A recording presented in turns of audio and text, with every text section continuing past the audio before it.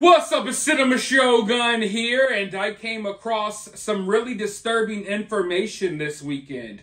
How many of you all live in Colorado? Let me know down in the comments below. But don't get me wrong, this information does not just affect people in Colorado, it affects everyone in the United States and possibly the entire world, but especially the people of Colorado. Now, if you're from Colorado, or if you live in Colorado, let me know if you knew about this or not, but apparently they're getting ready to build a new bat lab in Colorado where they will study crazy diseases and viruses. These people are literally importing bats from across the entire world, and they're bringing them to Colorado so they can inject them with deadly diseases and viruses so they can do these little studies on them. Now, where have we heard something like that before? We've heard about these type of labs before. I mean, wasn't it, isn't it a huge possibility that a certain disease that a certain virus that we all had to deal with, that we had to shut down the whole world for, isn't it a strong possibility that it came from a lab like this? But here's the scariest part. The location of this lab is not in some super top secret spot in Colorado. It's smack dab right in the middle of an area where tons of people live. And of course, the usual suspects, Fauci, the usual suspects are behind this. I want to go ahead and dive right into this information and let's, find out what the heck is going on here. The NIH granted Colorado State University $6.7 million to build a new bat lab. The 14,000 square foot facility could study some of the most transmissible pathogens in the world. A new taxpayer-funded lab is being built in Colorado that will import bats from around the world and experiment on dangerous diseases. The multi-million-dollar project is a collaboration between Dr. Fauci's old department at the National Institute of Health, Colorado State University, and EcoHealth Alliance, a controversial research group at the center of the beer bug lab leak theory. Proposals seen by this website show how the 14,000 square foot facility could store and study some of the most transmissible pathogens on the planet, including Ebola, the Nipah virus, and the beer bug. Researchers behind the plans said the lab will boost America's ability to study the role of bats in disease transmission and help us become even stronger in researching emerging zoonotic pathogens. The facility will be built on the CSU's Foothill campus in Fort Collins, which is around 60 miles north of Denver and has a population of around 168,000 people. Fort Collins residents have already voiced their concerns over its construction at planning committee meetings. They fear the lab could spread diseases like the beer bug and spark another pandemic. The lab is proposed to import, house, breed, and experiment on dozens to hundreds of bats. On CSU's website for the lab, it lists the facility as a biosafety level 2 research center. BSL-2 labs work with pathogens associated with human disease that pose a moderate health hazard, such as hepatitis, HIV, and salmonella. However, documents reveal that scientists wanted to infect bats with the beer bug, Ebola, and the Nipah virus. A document submitted by CSU researchers in December 2022 states, "We will infect horseshoe bats with SARS SARS-CoV-2 and SARS-CoV detected in these bats. So there's so many buzzwords within this information that I'm not supposed to say on YouTube. In fact, I'm probably not supposed to be making this video right now at all, and I would be surprised if you're even allowed to see it.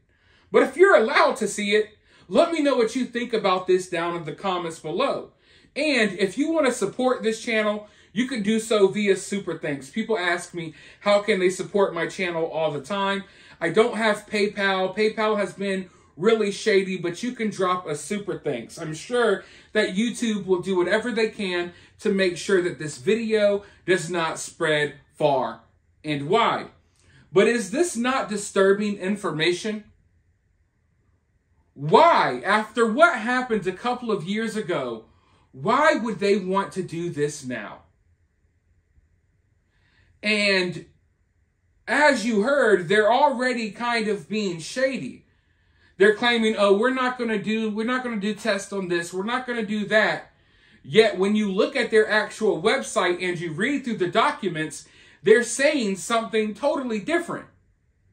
So yes, this lab is going to gather bats from across the world, some of which are already infected with deadly unknown diseases, the rest of which will be healthy, but not for long, because when these bats reach it to this facility, or make it to this facility, they're going to inject them with God knows what, and in a couple of years from now, when we're all on lockdown again, and people wonder why, I want you all to remember this story.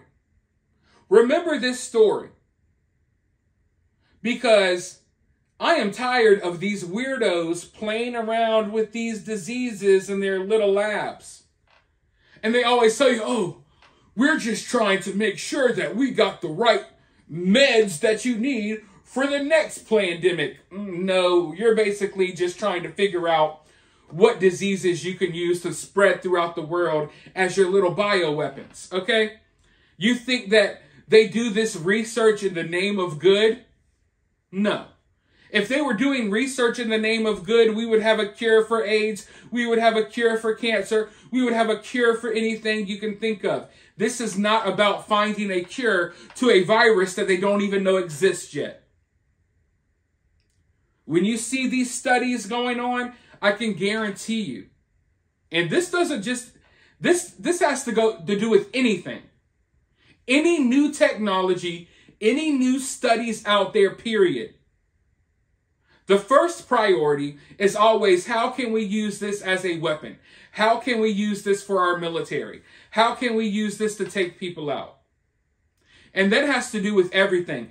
Any new technology developed, the first thing they worry about is how can we use this for military purposes. Militarily.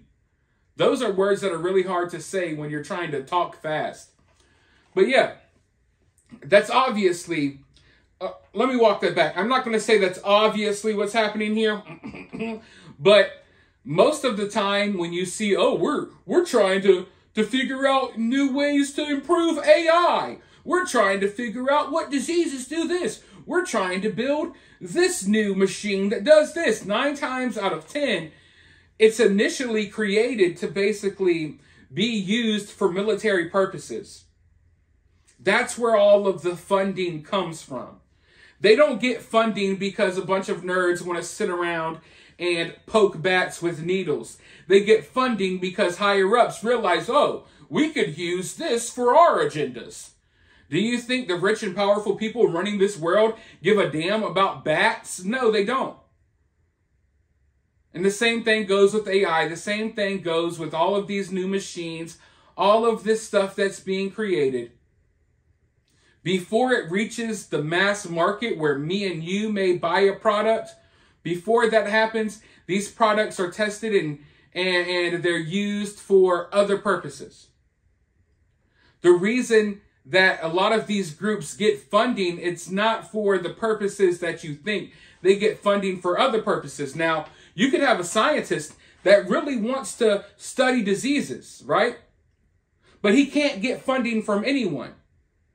And finally, he gets funding, but funding is not coming from the place that he necessarily wants it to come from, but it's a necessary evil so he can do his research. So sometimes you have scientists working on these viruses that are really in it for the right reasons. They really do want to develop new weapons, new medicines and things like that. But the reality is the money that they're using to do these tests, and the reason that these tests are even able to happen in the first place is because you got shady people funding them that hijack this stuff. You know what I mean? It's complicated, but if you know, you know, and I'm sure most of you all know exactly what I'm talking about here. But yeah, here we are in the year of 2023. We're going into 2024. People are still walking around, driving around in their cars by themselves with masks on. A lot of people are still afraid to live their daily lives because of what happened a few years ago. And now we're like, oh, you know, those lab leaks, those lab leak theories, you know, those crazy labs over in Wuhan. How about we build one of them right here in Colorado around 168,000 people and hope that nothing goes wrong? And, oh, we're going to hire a bunch of diversity hires. We're not going to hire the people most qualified to work on these viruses. We got to make sure they're diverse. We got to hire a bunch of people who aren't even qualified for the job, just like we're doing with everything else in America right now. So I expect that this will be a complete disaster catastrophe eventually.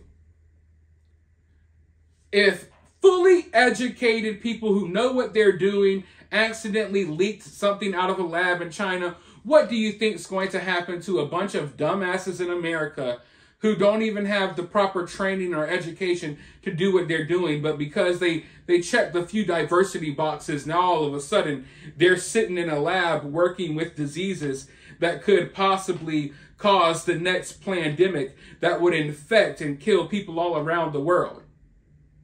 But because, oh, you're a certain sexuality, a certain race, a certain gender, maybe you like to dress up as a unicorn and pretend you're a horse, we're going to give you the job.